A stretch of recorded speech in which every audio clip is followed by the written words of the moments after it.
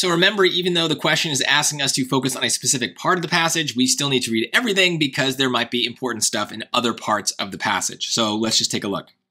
The 1967 release of Harold Cruz's book, The Crisis of the Negro Intellectual, isolated him from almost all other scholars and activists of the American civil rights movement. Though many of those thinkers disagreed with each other, he nonetheless found ways to disagree with them all. So I see a but here. Maybe it matters. Though. He thought that activists who believed that black people such as himself could culturally assimilate were naive. But, there's another but, he also sharply criticized black nationalists such as Marcus Garvey, who wanted to establish independent, self-contained black economies and societies, even though Cruz himself identified as a black nationalist. So, as always, buts are important when we see them in passages, so I'm interested in that. So what's the importance of this underlying function? I don't know.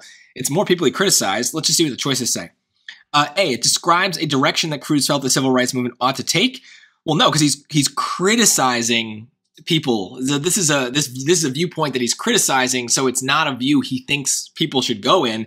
Maybe you could stretch this to be like, oh, well, if he's criticizing this view, then that means like the opposite view is what he thinks should happen. But it doesn't say that. That's you saying that. So no, this is definitely not what he thinks should happen. This is a criticism of what other people think should happen.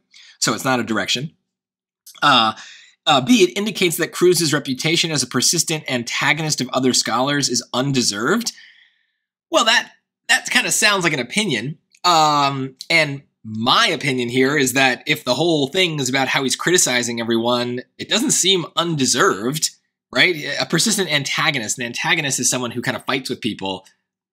I mean, maybe he's justified in his criticism, but certainly, I don't know, he's a critic. This is kind of what you deserve to be called if you're criticizing everybody.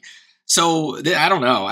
This just feels like it's talking about, the word undeserved is too opinionated, but even still, I feel like this is an easy thing to show is deserved, right? He's criticizing everyone. Anyway, C, it describes a controversy that Cruz's work caused within the black nationalist movement. Well, caused. Did he cause this? Did he cause people to disagree with this view or to have this other view and to create some sort of debate? No, this someone else believed this, presumably, right? And so he's criticizing them, but I don't think he caused this problem. He's just commenting on it. So that doesn't seem right. And D, it helps explain Cruz's position with respect to the community of civil rights thinkers. Well, does it talk about his position? Yes. And with respect to the community of civil rights thinkers, well, yes, he's talking about black nationalists such as Marcus Garvey. So Marcus Garvey is one example, but it's putting it in the context of a community. So I'm okay with that as kind of like a thing. Don't get bothered by this word respect here. This is clearly a trap, or they're trying to throw you off the scent. This is not a positive word. This is not the word saying they're not saying that he respects these people's view. When you say with respect to, that just means like with regard to. I guess regard is also a word that can be positive. Kind of just like, let's really neutralize it. In relation to. That's all they're saying here.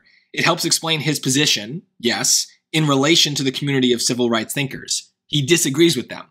So that's the relationship between him and everybody else. So respect here is not a positive word, but this is a very common move the SAT makes in all sorts of places, vocab, passages, transitions sometimes. They use words that you know have a very specific meaning, but actually have multiple meanings. And this is not an uncommon meaning of this word, but they're trying to use it to throw you off the scent because this whole passage, if we just dumb summarize the connotation, is very negative.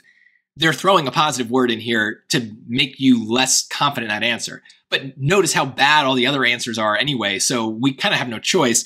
But this is not a positive usage of this word. It is purely just saying that he's commenting other people.